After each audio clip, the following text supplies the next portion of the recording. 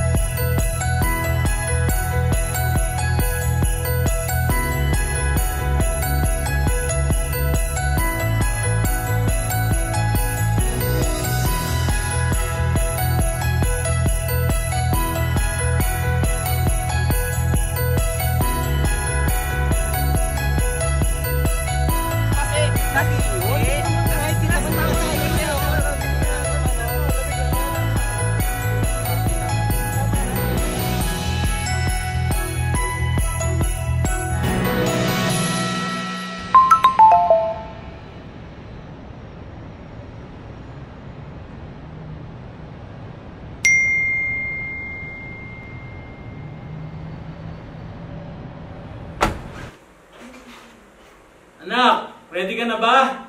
Andiyan na yung service natin. Andito na po pa.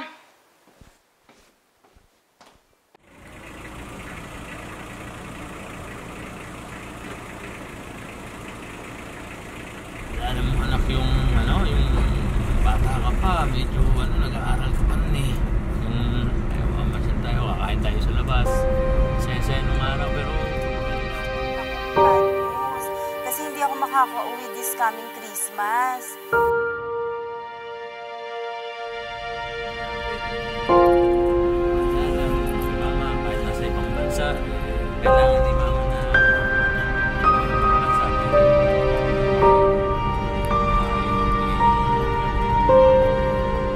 Kaya si Mama nag-sacrifice sa ibang bansa. You are struggling in this area, finding it so difficult to really honor your parents, or maybe baka may tampo sa magulang, o kaya para nagkaroon ka ng bitterness or hatred sa iyong parents. I believe this is a call from the Lord, and He's saying to you right now, it's time to let go and it's time to forgive. Mali pala yung inasal ko. Dapat, inintindi ko si Mama. Siya yung malayo at walang kasama. Pero kasi, gusto ko lang naman makumpleto ulit kami. Mama, kung alam mo lang, miss na kita.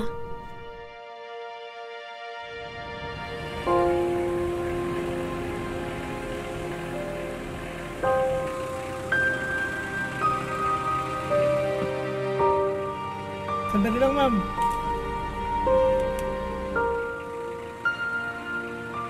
Have a good day.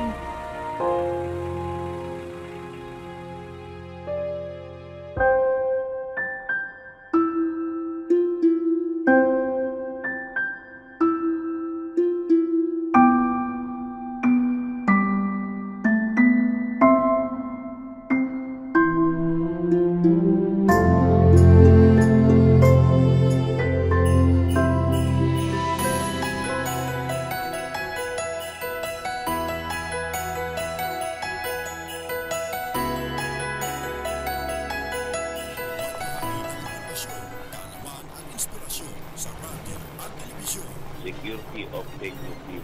Yes, ito ang mataas na magbibigay na. Miss, okay ka lang ba?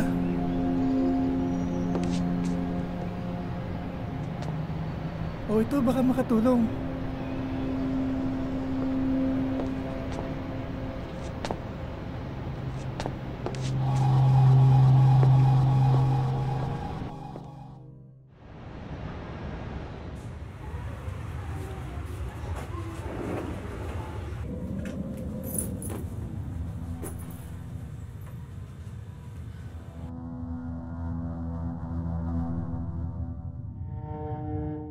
Bigyan mo ng pagkakataon na maranasan mo ang pagsama ng Diyos sa iyong buhay. Buksan mo ang puso sa Kanya at tiyak, mararanasan mo ang maunang na buhay na ikaw. Sana po,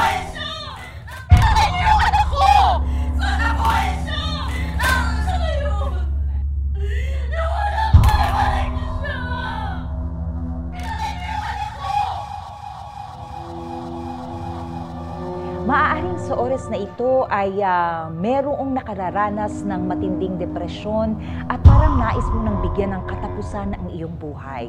Wag!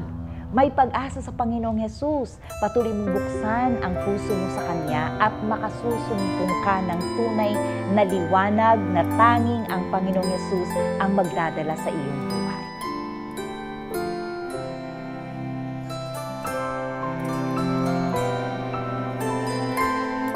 Ito, baka makatulong.